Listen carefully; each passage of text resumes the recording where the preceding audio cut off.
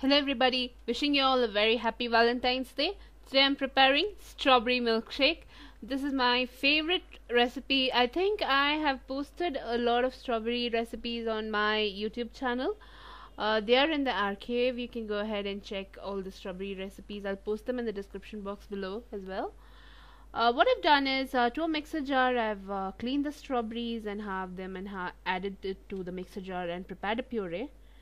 To the puree I also added about half a cup of sugar. You can add honey and about 4 scoops of vanilla ice cream and 2 glasses of milk, and I just blended everything till well combined, and I'm going to go ahead and serve this wonderful strawberry milkshake into the serving glasses, which I have decorated with the strawberry.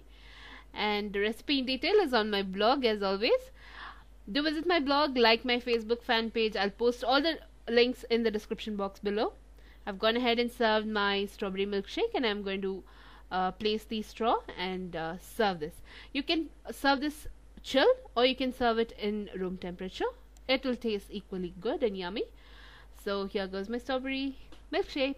Hope you all enjoyed my video. I'll see you soon with the next recipe. Until then, thanks for watching. Bye bye.